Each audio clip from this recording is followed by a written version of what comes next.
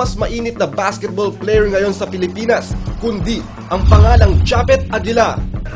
Maganda naman yung practice namin. Nag-umpisa ako last Wednesday of last week. So far, maganda naman.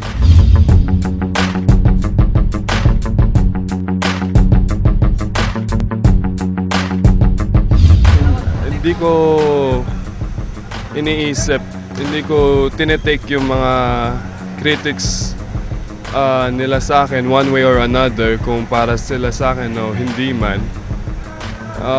I just siguro titiwala na lang ako sa Diyos at sa sarili ko. So I don't let anyone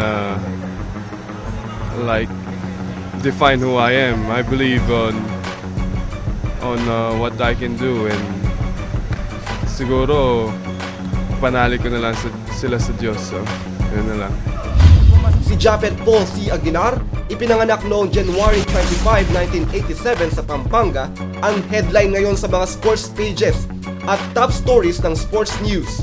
Kamakailan lang, pagkatapos maglaro ng one game sa Burger King sa PBA, na-trade si Japeth sa Barako Bull na inilipat naman siya sa Token Tex. Pinakawala ng Token Tex si Aguilar sa Smart Gilas. So decided na po talaga kayo na tatalguro nyo na yung PBA sa pansamantala, and you will play for Smart Gilas? Oo. So, ayun na yun na napag-desisyon ako. So, I just wanna play for my country. Whatever happens, so I'm just gonna be ready on whatever consequence. Punong-puno ng kontrobersiya, a man full of promise and potentials. Soft-spoken lang ang 6'9" na mama, pero grabe ang kanyang puso, lalo na ang maglaro para sa bayan. Kaya naman isang magandang balita, di lamang kay Japeth, kundi sa buong Philippine basketball community, na makapag-concentrate na si JA sa national team, and at the same time, tapos na ang issue niya sa PBA. Naka-affect po ba yung paglaro niyo sa PBA siya sa Tianjin sa naging decision niyo po?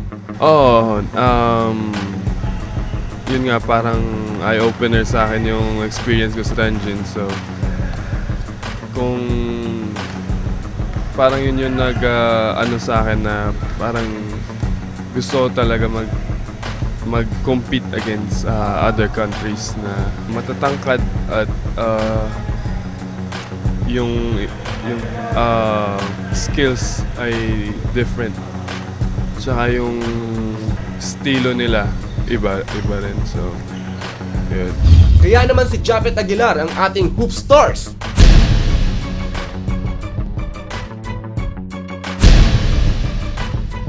Sino ba si Japeth Aguilar sa mga taong nakapaligid sa kanya? Well, the Japeth, we invited Japeth to practice with us, to be with us, to a little bit be in the shape until he finished his conversation with Burger King. When we have a final decision about him, then we will talk about Japeth and Smart Gilas and how he can help us. But for the moment, he is practicing with us. I am not really an agent in the business sense of the word. Ako kaibigan ng tata niya for 30 years. Early last year, sabi ni tata niya, pare, tulungan mo na yung anak ko. Kasi gusto ko laro siya sa Philippine team, national team. Yun ang unang priority niya. Pagkatapos, pwede siguro sa PBA o EuroLeague. So, all of that. So, ako, tulungan naman sa kanya kasi mabait ang bata na yan. May talent. He's very talented. He's a very good boy. He's very decent, respectful. Mabait ang bata. So, he's alone here. He only has a sister and an aunt. So, his parents nandun sa Chicago. So, I'm just trying to help him. But it's not a business proposition at all. Wala akong maski isang sentavo kung sa kanya. We should have a solution very soon.